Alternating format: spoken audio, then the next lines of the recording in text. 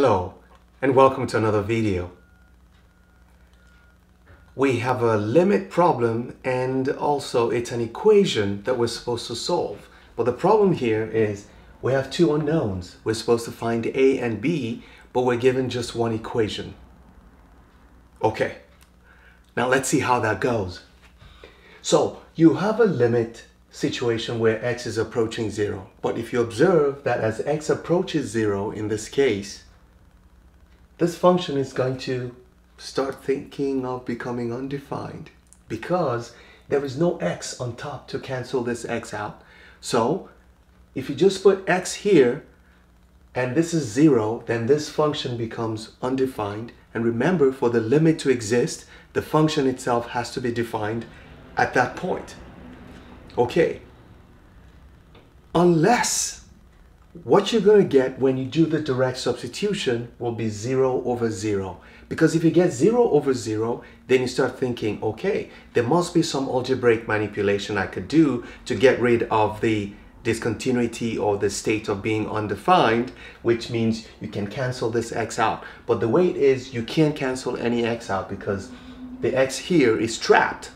So what if you're going to get 0 over 0? Then L'Hopital's rule can apply.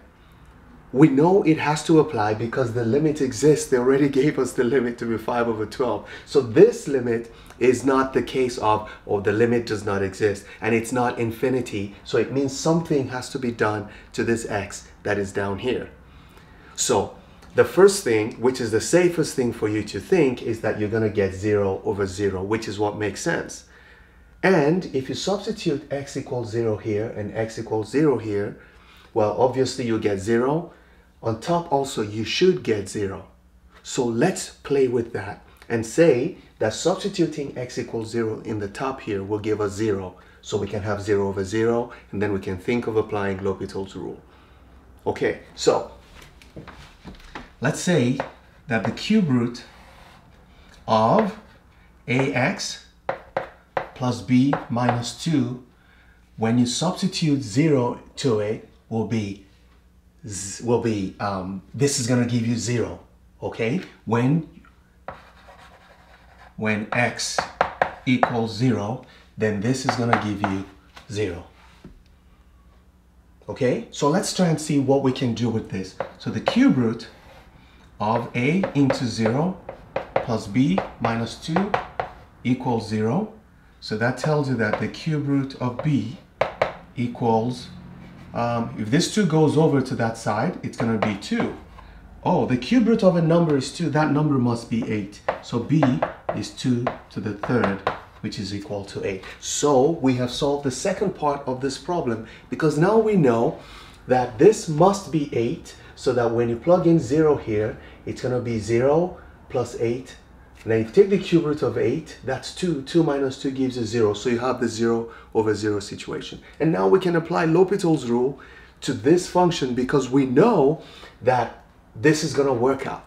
So now that we understand that we can apply L'Hopital's rule to it on the basis of what we have done, we're just going to rewrite this problem, put b equals 8 just to make things a bit easy, and we apply L'Hopital's rule to the function and then see, to the limit, and then see how we relate it to 5 over 8. So let's start with that. I'm going to rewrite this so we can say therefore that the limit as x goes to 0 of the cube root of ax plus 8 minus 2 over x equals 5 over 12. So I'm just going to take the limit of this and then compare it to 5 over 12 and see if I can get something good. Because the only thing I'm looking for now is a. I already know that b is equal to 8. Okay, let's write it here. b equals 8.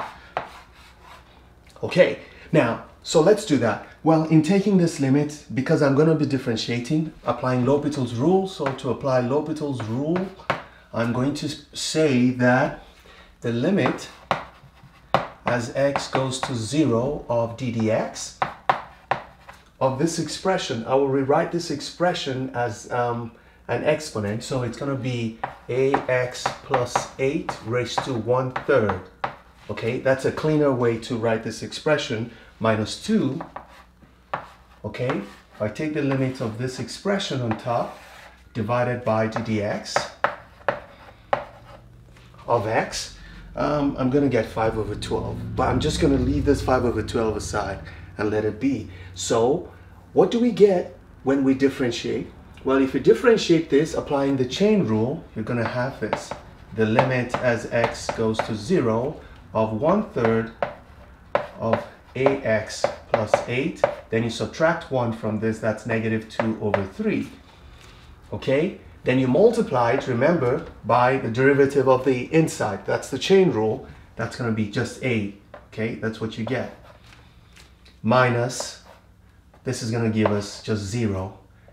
Divided by, the derivative of x is 1.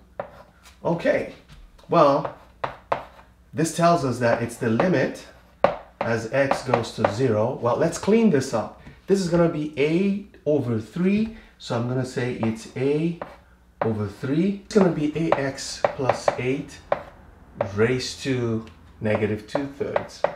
No problem. That's what we've got. Okay, so let's take the limit by substituting x equals 0.